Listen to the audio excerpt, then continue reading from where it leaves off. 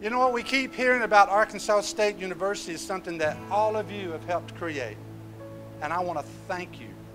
We couldn't do it alone. It's momentum. We've asked several people, what do you think about Arkansas State? What's happening there? What's going on there? It's about momentum. I believe we had the right coach at the right time. I believe that we can change the culture into a championship caliber program. And you know what? It starts today. It starts right here. It starts now.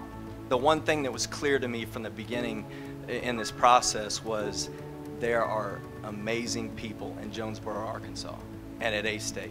Every day we're waking up with a passion to help these young men figure out life. And it starts with a family. So we're going to be a part of this as a family, and we're going to win together. And in the end, Terry, hope those scissors get put to use real quick. Wolves up.